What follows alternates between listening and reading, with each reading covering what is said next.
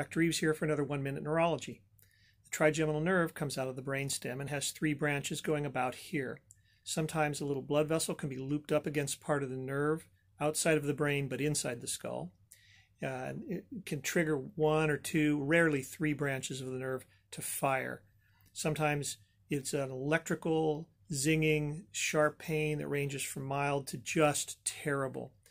Often the symptoms can be triggered once it's gotten going by touching on the skin, chewing, brushing the teeth, speaking, swallowing, rubbing up here, wherever the area is affected. There are some surgical procedures.